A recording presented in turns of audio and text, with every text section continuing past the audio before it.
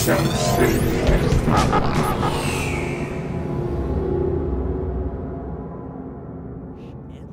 song that both parties play. It's not, you know, and that's one of the very few songs that is both Irish and Scottish. And it's funny, on St. Paddy's Day, so many Scots are proud to have fought for Scottish independence. Irish people really did make a difference.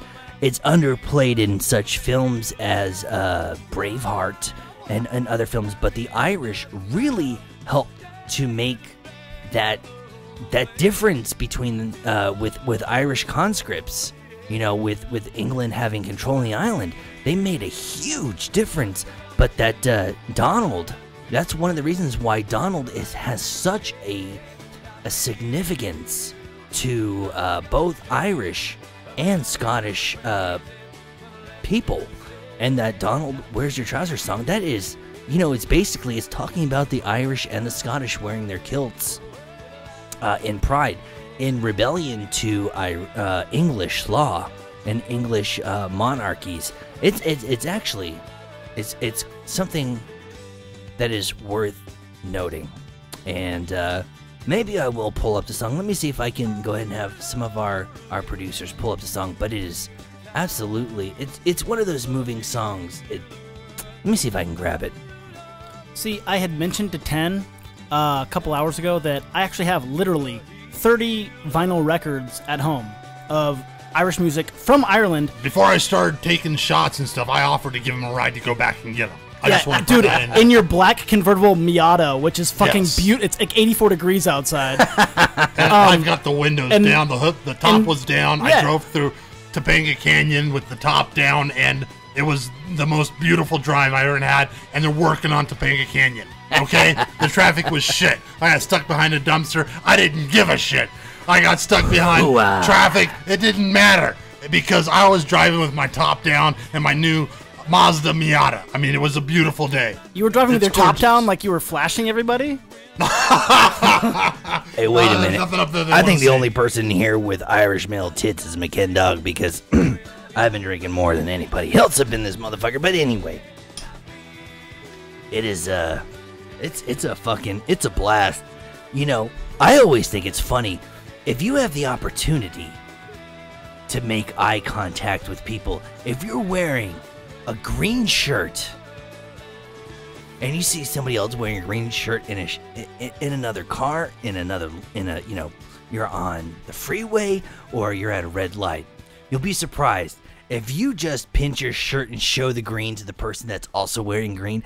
I don't care if they're Asian, South American, Hawaiian, you're gonna get a thumbs up. You know, it does not matter, and to me, it's priceless.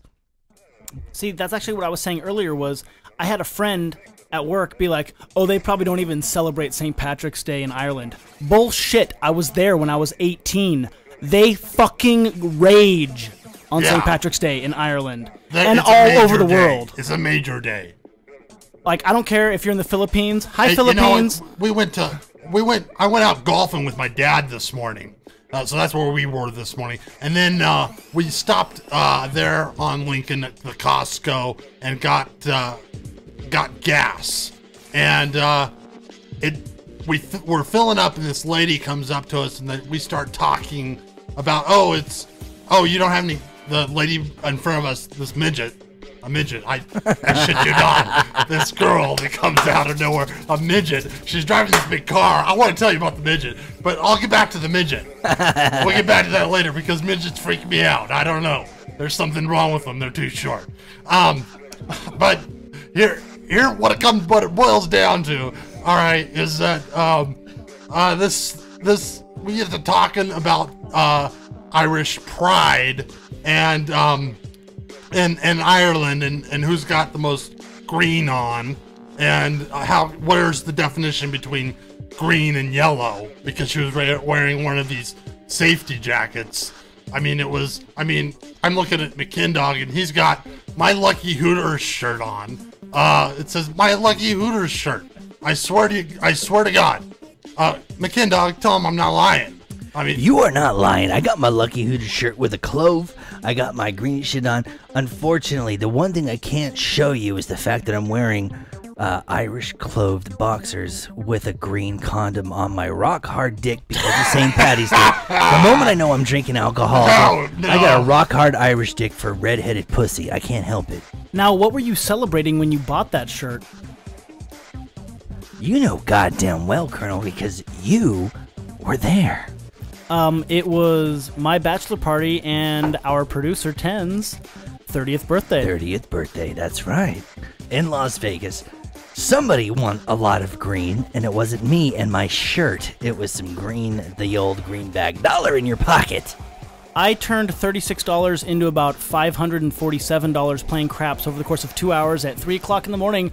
And we were leaving when? Your 8 a.m. brother won $1,200. Well, my brother won $1,200. Yeah. That's a beautiful weekend in Vegas right there. Between the two of us, I mean, you know my brother very well. Yeah, that's between the two of incredible. us, we made almost $2,000 in about 2 hours.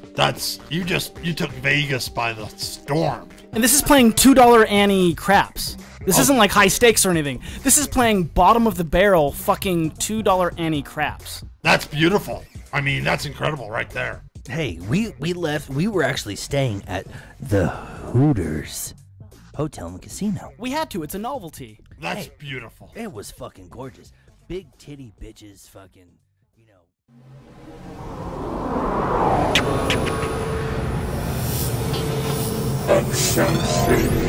XSite.